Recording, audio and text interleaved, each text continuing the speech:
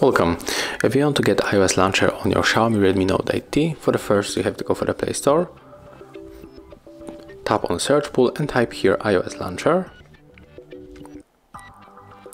And you have to get this application from the Lutin developer. So right now just install and wait until it's finished.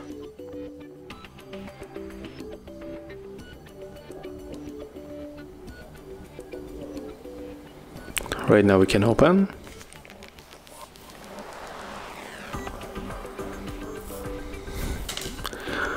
Accept the permissions and right now just tap on the home screen button.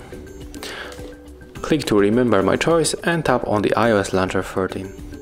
Tap on this notification and as you can see right now our launcher is ready to use. We can also try to edit this bottom bar.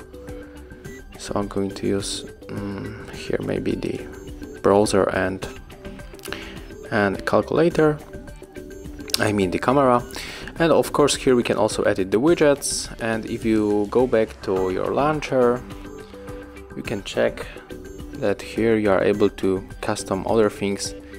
So that's how it looks. Thank you guys for watching, leave thumbs ups, comments and subscribe to our channel.